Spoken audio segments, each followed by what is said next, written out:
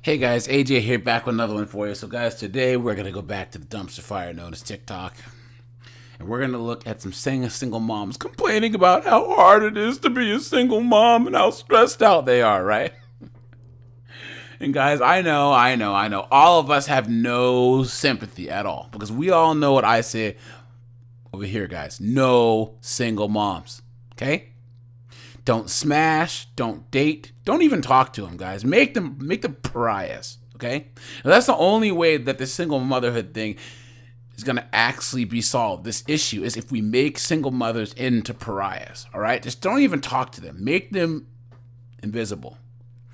And only a fool would ever deal with a single mom. So, guys, we're going to jump into this. But before we do, guys, please remember to like, subscribe, drop a comment. It really helps keep this channel going, guys. Hit the notification bell, guys. I go live every Thursdays at 8 p.m. Eastern Standard Time, so feel free to join. And let's jump into this, guys. Oh, wait. First off, guys, hashtag single mom, hashtag boy mom, hashtag therapy Thursdays, hashtag mental health matters, hashtag mental health awareness, hashtag anxiety, hashtag Jeep Talk. And then and look, she's got a neck tattoo and both nostrils pierced and the nerve to have a Harvard sweater on.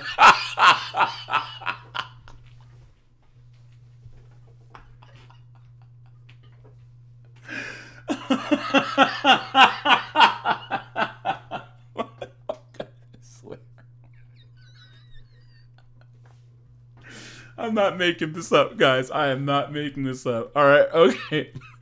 Let's get into it.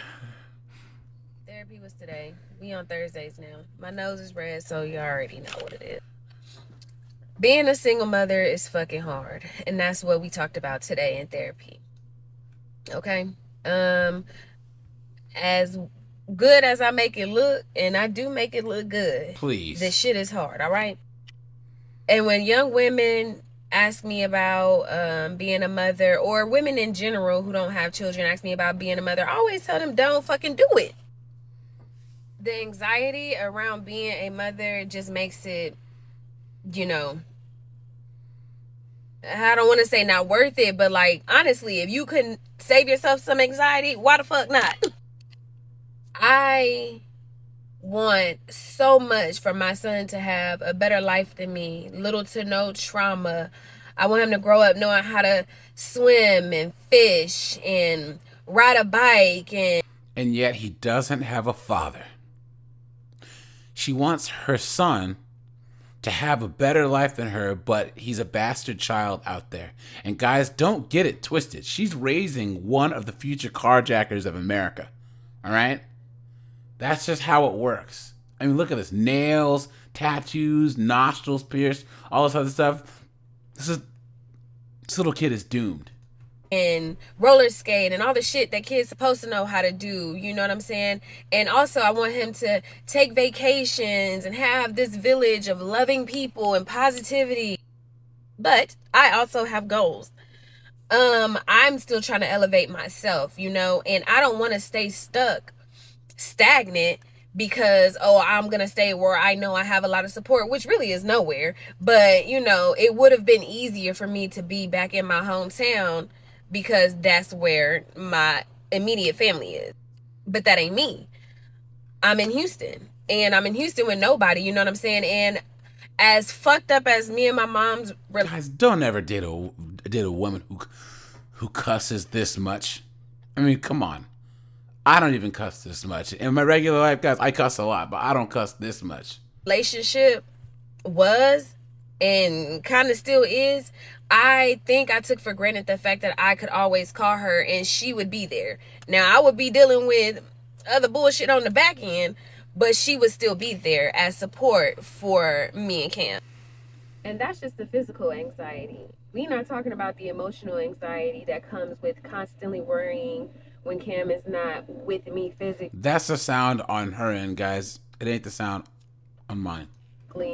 Or never wanting him to be sad and just worrying about the heartbreak and heartache that he's going to have to go through growing up as a, you know, as a young man and as an adult. The anxiety is just never ending.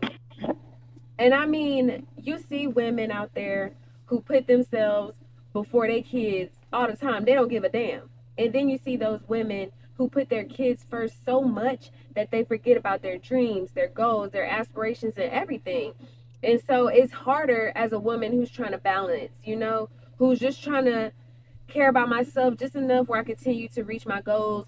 But you know what I'm saying, I would never put myself over Cam to the point where it is detrimental to him.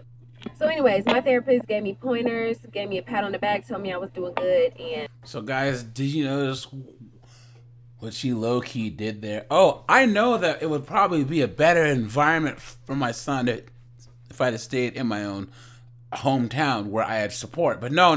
I have dreams. So I'm going to put myself first and move my son out of a situation that's probably better off for him. Clown world, guys. Guys, future car jackers of America. That's what these women are raising, guys. Clown world. I literally don't think that people who aren't single mothers understand how hard it is to be a single mother. And like, you don't have to. So like, I get it that you don't understand, but like, oh my God. Let me explain my day to you. I'm in my room. Look at this face. Hold on. Look at this face.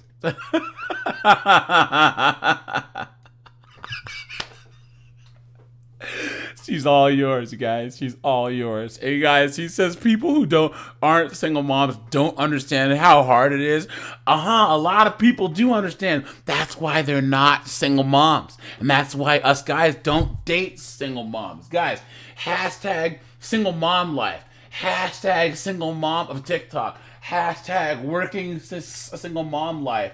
Hashtag single mother. Hashtag single mom saga. Hashtag single parent of TikTok. Hashtag single parent is hard. Hashtag struggling today. Hashtag single motherhood life. Ugh.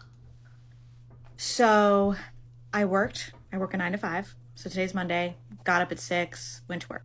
Before I went to work though, I got everybody's lunch ready, made everybody breakfast, got everybody ready, got myself ready, etc.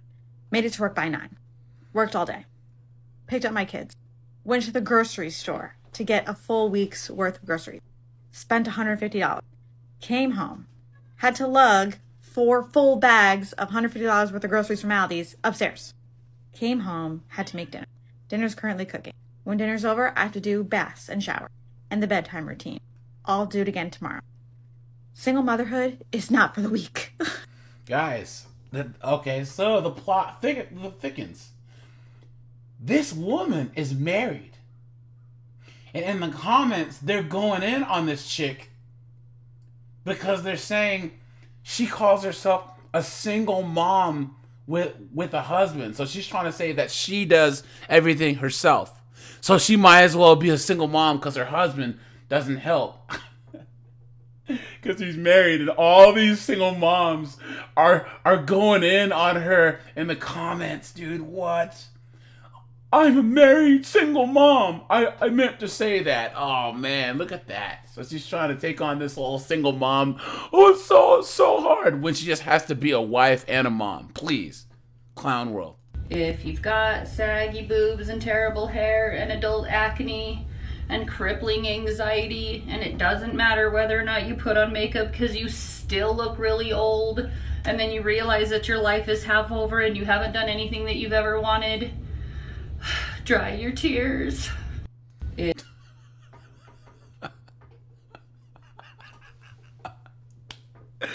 Guys, no hashtags needed, right?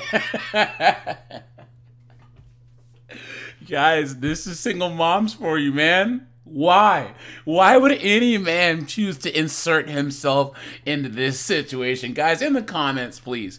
Guys, and I dare anyone that thinks that I'm being mean, that thinks that all my subscribers are being mean by just crapping on these single moms, I dare you to try and make a case.